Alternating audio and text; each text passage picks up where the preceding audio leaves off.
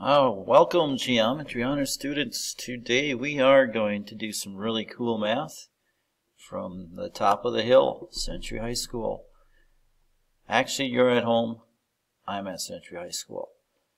Alright, so just a quick review. A central angle has its vertex at the center of a circle.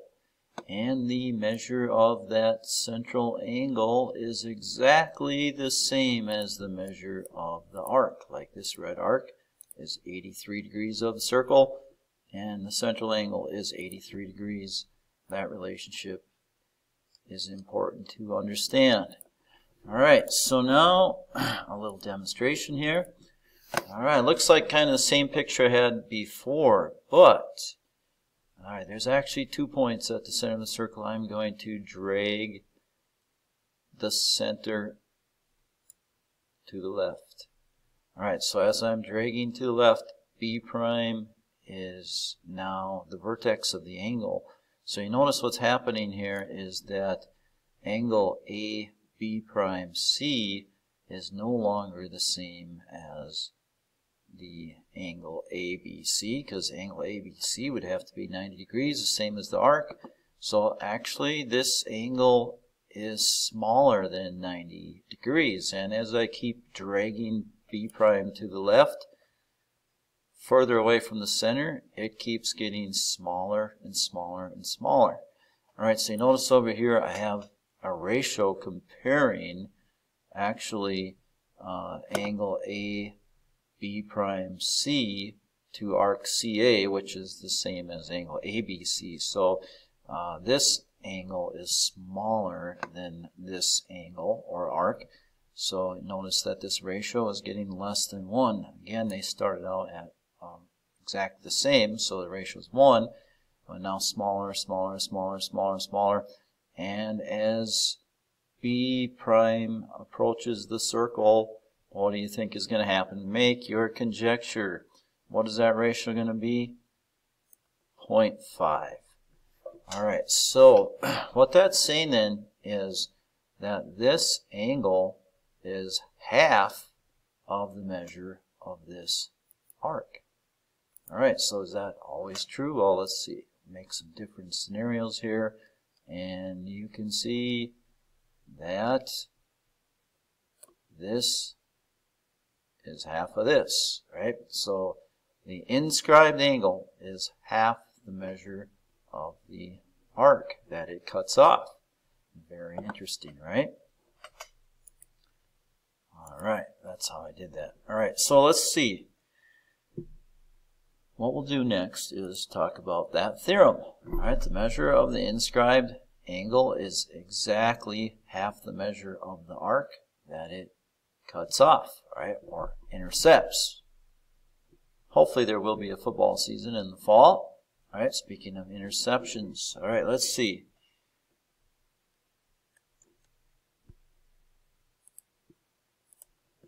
What do you think is going on here? Alright, we have two inscribed angles. One of them is in a darker blue, alright, and the other is a lighter hue, light blue we'll call it. And so, which angle is greater, angle B or angle D? Alright, so if I've given you enough time to think about it, you would say they're both the same. Why are they both the same? Because each one is half of the intercepted arc according to that last theorem. Alright, so angle B and angle D have exactly the same measures. So even if I drag point D around, alright, angle ADC is not changing. It's 42 degrees, and it stays 42 degrees. Alright, that leads us to the next theorem. Since angle B and angle D both are inscribed angles, they're both inscribed in the circle. That means they're vertexes on the circle, not at the center. If the vertex was at the center, that would be a central angle.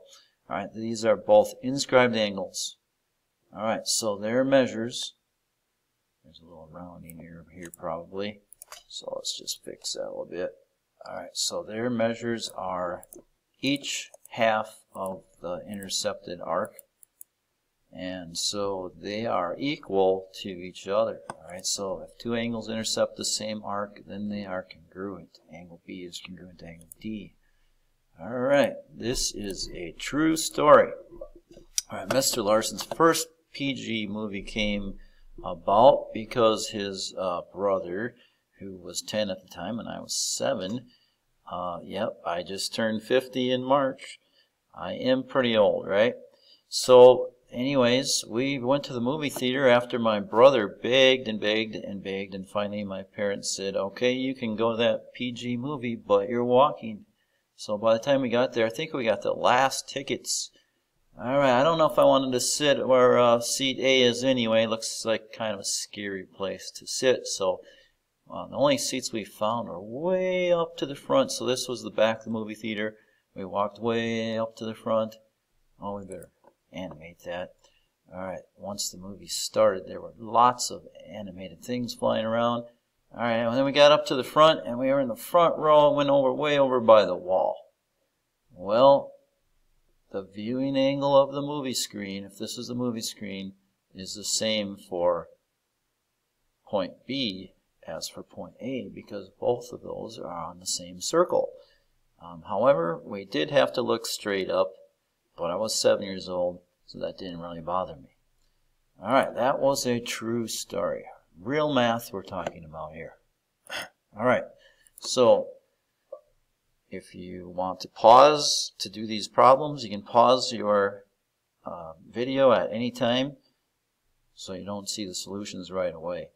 Alright, what are the measure of the angles here? Let's see. Alright, well, answers.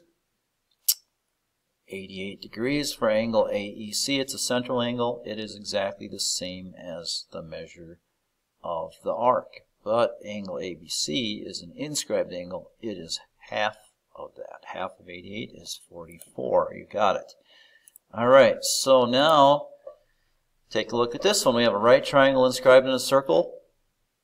And we know that it's 90 degrees already. So it intercepts an arc which must be twice as big. So 90 times 2 is 180. So that means that this is a diameter, right? So segment AB is a diameter. This is 180 degrees. So a right triangle inscribed in a circle ends up having a hypotenuse that is a diameter. Let's move point C around a little bit. I notice these don't change. Angle C is still a right angle, and arc AB is still 180 degrees. Now, if I did not know where the center of the circle was, watch this. All right, over here it's going to appear a circle, all right, without the center marked. But I've inscribed a blue right triangle. All right, so make a right angle here. You'll end up with a right triangle. This will be a diameter. Do the same over here with this purple triangle. Make a right angle. That's a diameter.